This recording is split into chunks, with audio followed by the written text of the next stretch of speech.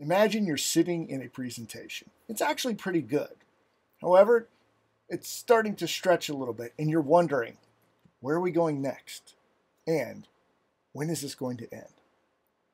In this video, you're going to pick up the key to wrapping up your high impact opening so that your audience can settle in and give you their full attention. In the previous videos about your high impact opening, you've heard about your opening words, your foundational phrase, and your big promise. This is the fourth and final part, and it is a critical piece if you want to keep your audience from getting distracted by those questions. How much longer is this going to be? When will this end? I call this fourth part the blueprint. Just like the blueprint of a house, the blueprint in your speech or your high impact opening lets people know, hey, this is how the speech is going to lay out. This is a short 1 or 2 sentences. It gives them an idea of where you're going. For example, in my keynotes about speaking, I tell the audience we're going to visit 3 rooms in our speaking house today. The first room is structure. You'll discover why structure is important in grabbing your audience attention and keeping their attention all the way to the end. In the second room, we'll dive into stories. Why stories are the most valuable tool that you have in your communication arsenal that will help you sell your product, service, or idea.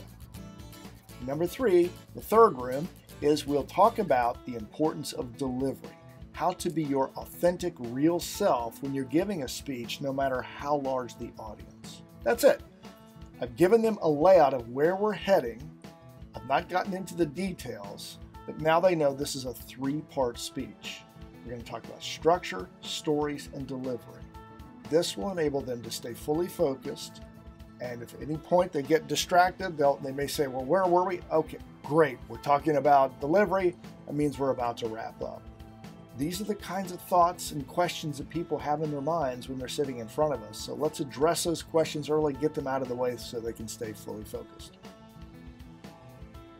I use the analogy of rooms because I use this house analogy when talking about presentations. Find a metaphor, 3 steps, 3 keys, 3 stops along our road to fill in the blank in whatever your topic is. But try to use a metaphor, a tangible type of image that they can grasp onto. That is the fourth and final part of your high impact opening. Now your job is to go out and put these 4 pieces together and start testing. Notice how your audiences lean forward, how they're more eager to hear what you have to say because you've not only captured their attention with your first words, you've told them what they're going to get, and you've also promised them how they're going to get there. In the next video, you'll hear all about how to transition from your high impact opening into your first point.